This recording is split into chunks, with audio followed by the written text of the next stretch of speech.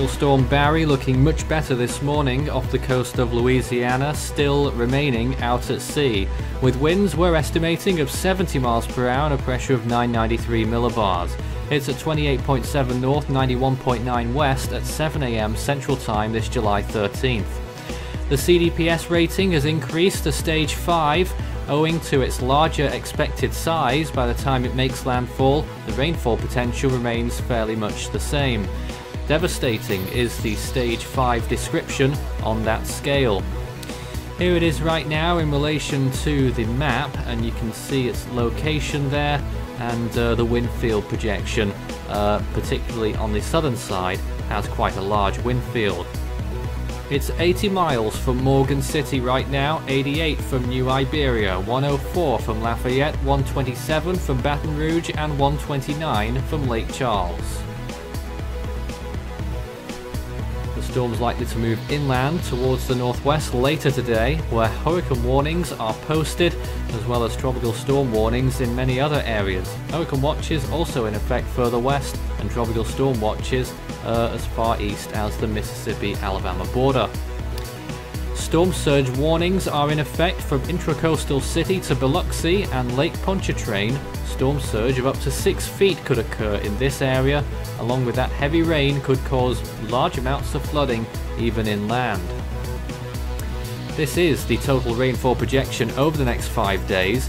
We are expecting up to a further 20 inches of rain for isolated locations, although major population centres will probably not get quite as much rain as we were expecting. However, it's still over a foot for many areas, which could produce significant flooding and flash flooding. Current sea surface temperatures will help that moisture train too, that plume. Temperatures up to around 29 or even 30 degrees Celsius underneath the storm, and it's really showing on the satellite imagery that it has been blowing up. The forecast throughout the rest of the weekend shows here the storm force winds moving inland and should be all gone by late Sunday. The rest of the storm moves inland by the early part of next week. Hurricane force winds are possible along the coast of Louisiana, and those could have even higher gusts, maybe even gusting towards Category 2. Certainly I think we will see hurricane force gusts even if Barry doesn't intensify to hurricane sustained winds. These are the chances of tropical storm force winds. Morgan City, Lafayette and Baton Rouge, very high chances there, nearly 100%. Lake Charles also at 91%. And New Orleans at 66, that's gone down since yesterday. What is striking is that even into easternmost Texas, there is a significant chance of tropical storm conditions. These are the local National Weather Service offices. This is Mobile, showing an elevated chance of flooding further west, especially over Mobile.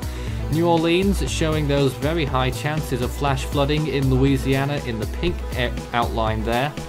Lake Charles showing the hurricane and tropical storm warnings in those areas. Houston talking about warm day in the western part of that area, up to 94 or 95 degrees. Jackson showing that significant threat of up to a foot, possibly even more, of rainfall in that region. This is the latest satellite imagery showing what Barry's looking like. A massive flare-up that started at around 1 AM Central Time this morning has continued throughout the last few hours, and here it is now, starting to look very impressive with massive cloud tops, and we're waiting to see whether an eye might start to appear within all that sooner or later. It is a wait and see on that one, and that would of course confirm hurricane status in all likelihood. Recon planes are investigating. We might have more information later on. Stay tuned.